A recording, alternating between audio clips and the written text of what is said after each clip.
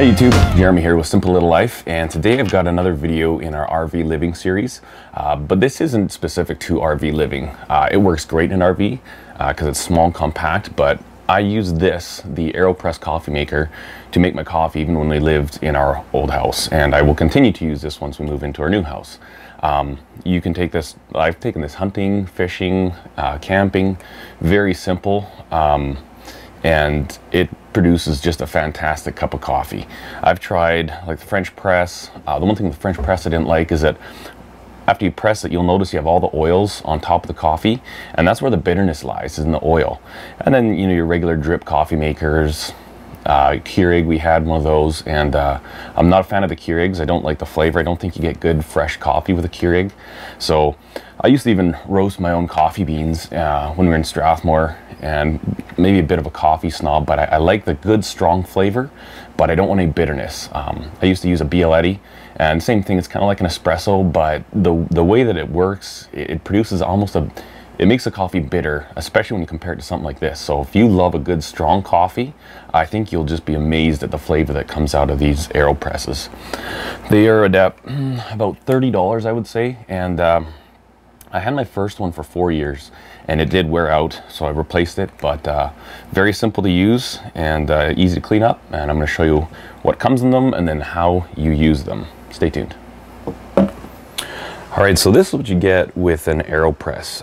Basically, the way this coffee maker works is that it's basically like a syringe. You've got your chamber where your coffee and your water go, and then this is like a rubber plunger, and it goes in here, and like I say, it's just like a syringe. You push it through there, and it forces the water through your filters, which are held in this filter holder here, and these are what the filters look like. You do have to buy specific filters for them, but they're really cheap, and I think they come in packs of like 500 or something, so that's a lot of filters for a lot of cups of coffee. It does only make 1 cup of coffee at a time, but that might be an issue for some people, but for me, I am the only coffee drinker.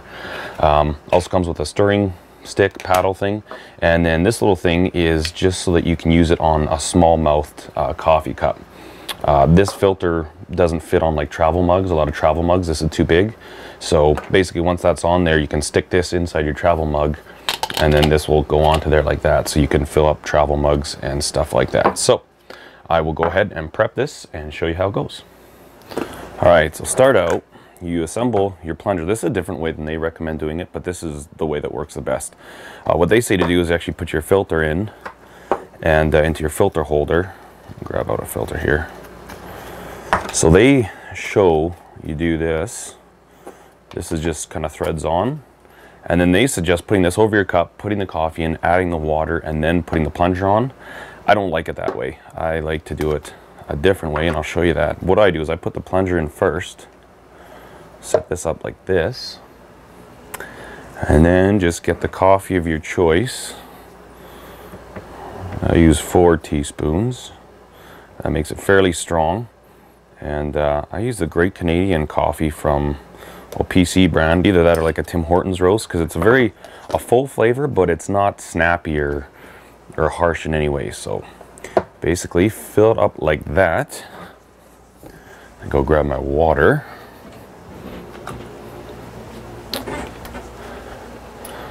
Fill it up with some boiling water. Just after it's boiled, let it cool for a minute so you don't get that burnt flavor. And then you use your stir stick. This is part of the reason I don't like the other way. I actually like to let the coffee grounds kind of mix in with the water really well. And then add the rest of your water. Just like so. I don't know what these numbers are there for. It doesn't make much sense to me, but put on your filter holder with the filter in it. And then I'm going to put it in my travel mug, so I'll be using this. But basically now all you do, stick this on here, flip it upside down, and press it in. And it actually takes quite a bit of force. If you don't press hard enough, it doesn't do anything, but I think that's kind of the point, is that you press it and add a lot of pressure to force it through the coffee. And then the filter holds all the oils out of the coffee, and you just get a very strong, good flavor. This is the exact same principle as an espresso machine. It uses high pressure water to force its way through the grounds, and it's a very, very flavorful way to get a coffee. Just like that. And you are done. And from here, obviously, you can dress it up however you like. I'm just going to leave this one black. But there you have it, a very simple device. And actually, I'm going to show you how to clean it real quick. Let me reset up the camera. Okay, so when you're done, basically, you just pull off your filter cap. And the filter always stays on the coffee. What I'll do is just throw that in the trash, and then depends what you want to do with your grounds. You can save them for your garden, for composting or whatever, but just for the sake of the video, I'll show you. Basically, it just shoots out a little hockey puck of coffee, like that. And then give it a quick rinse. Pull apart, rinse that. And that's basically it. Now, obviously, rinse off your coffee filter holder. And I usually, once a week, I'll give it a real good wash, but usually if you just rinse it right away, it stays clean.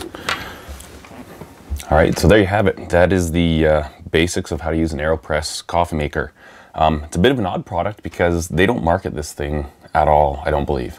The way that I found out about it is I was doing some video and photography work for the Western Canadian Barista Championships, and it was a course of a weekend, and during that weekend they also had a bunch of different seminars and product demos and classes, and one of the classes that they had was actually how to use this thing, and then they were demoing it as well. They had no affiliation with the manufacturer, but they just thought this was an excellent product for a simple way to have a really good coffee. So I kind of sat in on that, did some video of it, and then they made me a coffee with it, and I thought, you know what, I gotta get one of these. So if you pick one up for yourself, I'm pretty sure you would not be disappointed, and just thought I'd share this with you. Hope you enjoyed the video, and if you do, if you have a chance, maybe give it a thumbs up. Kind of helps out, and also lets me know what kind of content is interesting to you. There's a lot of stuff I use, but people might not care about it, and if I kind of find out a little bit more what types of videos are interesting to people, then we can tailor it that way and hopefully put as much useful information out there. So anyways, hope you all have a great day. Cheers.